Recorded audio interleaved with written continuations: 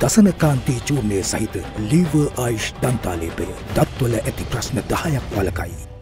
From a group of 19 individuals who were arrested during the protest carried out by the Inter-University Students' Federation on the 18th of August in Union Place, the convener of the IUSF, Wasantha Mudalige, Galwava Siri Dhammathera and Hashantha Gunathilaka still remain under police arrest. The trio are currently being detained under the Prevention of Terrorism Act. According to powers vested with the Superintendent of Police through the PTA, the suspects were questioned for 72 hours.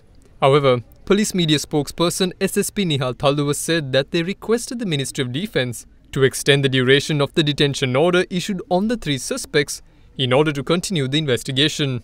As such, the Ministry of Defence granted permission to the request made by police and extended the detention order for 90 days today.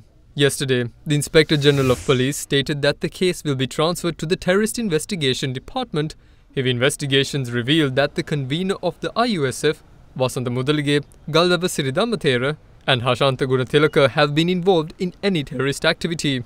With this being the case, the trio were handed over to the officers of the Terrorist Investigation Department in Piliyantala today.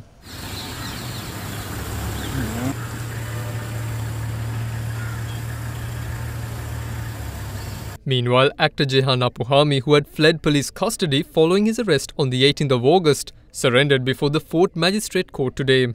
Following this, Fort Magistrate Thilina Gamage ordered for the release of the suspect on a surety bail of 500,000 rupees. The magistrate also ordered the suspect to appear before the Slave Island Police tomorrow morning and ordered the Special Investigation Division of Police to investigate and submit a report to court regarding the escape of the suspect while he was in custody of the Maradana Police.